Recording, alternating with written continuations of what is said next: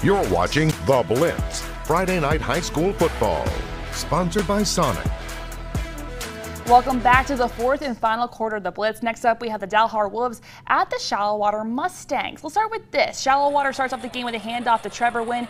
He's going to go and find the end zone. Beautiful run by him, and the Mustangs are going to strike first. They're going to lead 6-0. A little later, Dalhart with the ball. It's going to be intercepted by Cannon Reed. Let's go. Their defense getting the play out tonight as well for the Mustangs. Let's just read that name again, guys. Cannon Reed again with the handoff. He's going to end up fighting pay dirt, dives right in, puts the Mustangs up on a commanding lead, 13-0. Final score of this one, Shallow Water gets the job done, 71-39.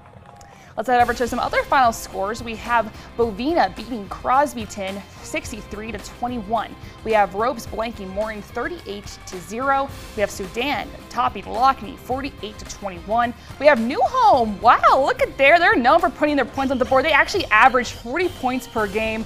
That's just incredible. 70-8 final score over Smyre.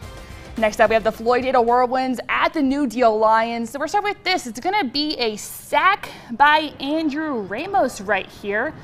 That New Deal toughness right there. Okay, now we're going to also go in again, continuing with that New Deal Lion toughness. Kendrick Nelson running right into your living room here, up close and personal. Look out for him. He has the size, the stature, and the heart. He gets the end zone right there. New Deal leads 7-0 with 8:05 left in the first quarter. Now, Duty forces Floydada to punt, but it comes free. Whirlwinds take the fall on it, and they're going to be back on the other side of the field. But again, it's going to be New Deal able to stuff them and hold them scoreless in the first half. Now, final score of this one, New Deal gets the job done, 42-7 over Floydada. And let's move to the last round of scores tonight. We have Trinity Christian. Okay, guys, they're on the road. They're going to play Lake Country 49-0. Also, a reminder that the Lubbock Christian Eagles will play Bishop Goring Crusaders on Saturday. That will be at a neutral site.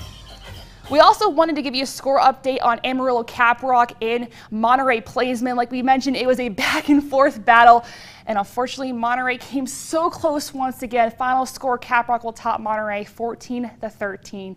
Coach Judd Thrash in the Monterey Plaisman still fighting and trying to get that first district win. Also, we also remind you guys, the Texas Tech Red Raiders, okay, they're on a bye week. They have the bye week blues. We mentioned how high school has the bye week blues, but now Texas Tech has the bye week blues. They're going to be back in action against the West Virginia Mountaineers. That will be homecoming. That game will kick off at 2 p.m. and we'll have a lot of coverage leading up to that game because we have a lot of Texas Tech ties when you think of someone that's on the West Virginia offensive side. We won't give you too much there. Just make sure you guys tune in all next week for full coverage.